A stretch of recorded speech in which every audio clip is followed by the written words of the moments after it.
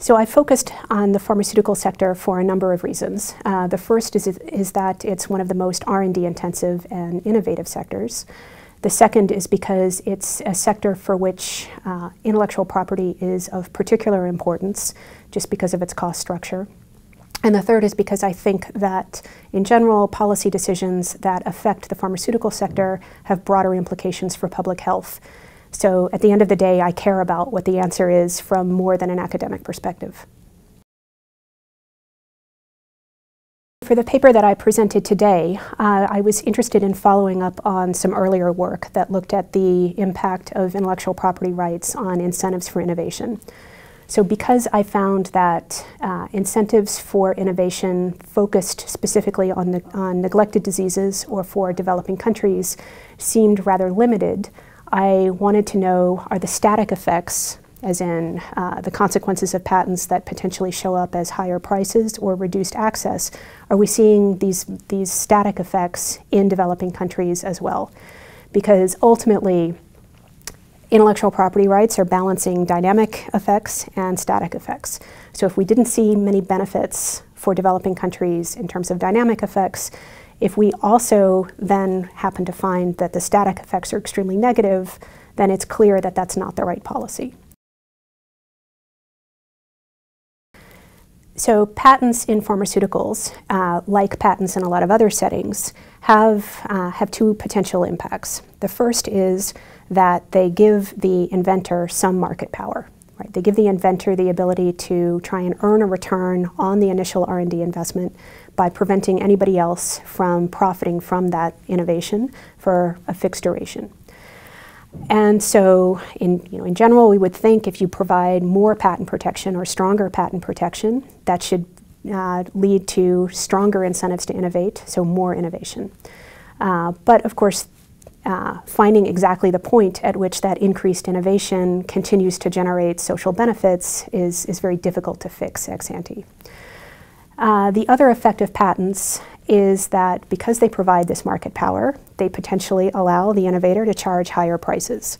And so that's especially contentious in the case of pharmaceuticals because those higher prices mean that some patients are unable to afford treatments that are potentially life-saving or otherwise very important for their health.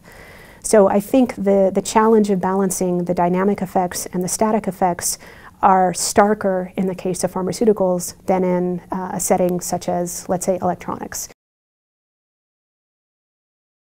Today I was presenting a paper that tries to assess the impact of TRIPS, or the introduction of intellectual property rights on pharmaceuticals in developing countries. Specifically, has it changed the speed of access to new products, and has it increased the price or quantity consumed of these new products?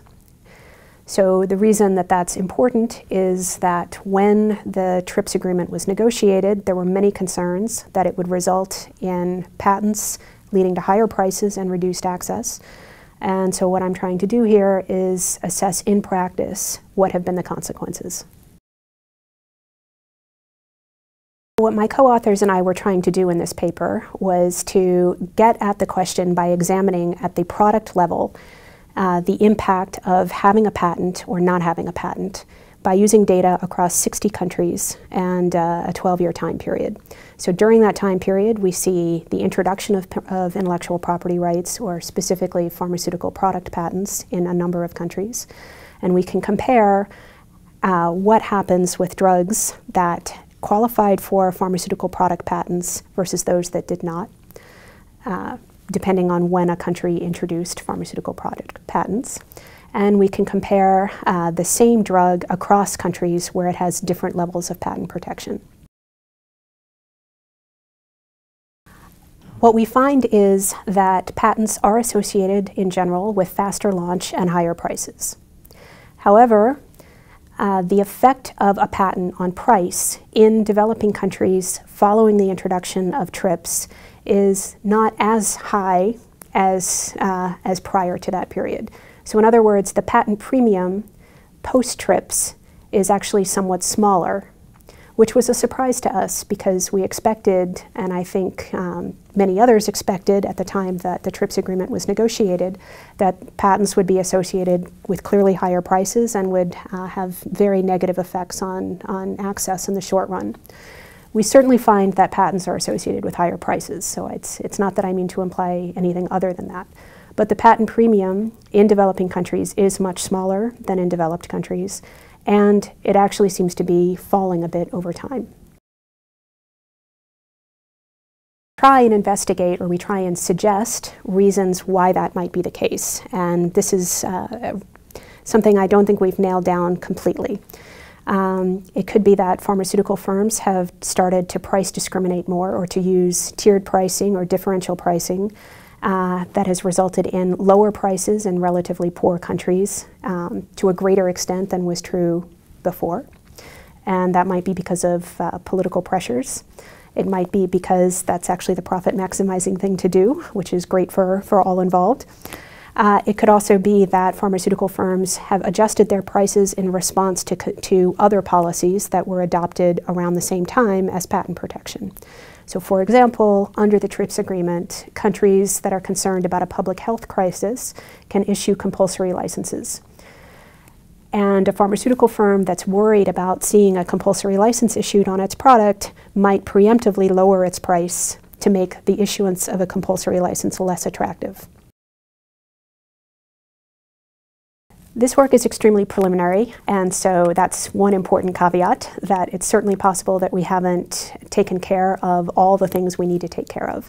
So there are a number of controls that we'd like to include. It's always challenging to get good data on some of these omitted variables, but that's something that we nevertheless need to work on.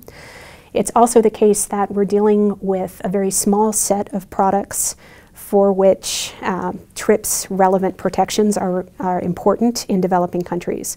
And so this might change over time as the sample of affected products increases.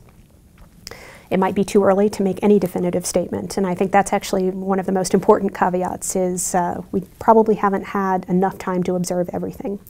So in particular, countries like India, which only became TRIPS compliant in 2005. That happens to be a setting where generic competition and the pharmaceutical industry are particularly important.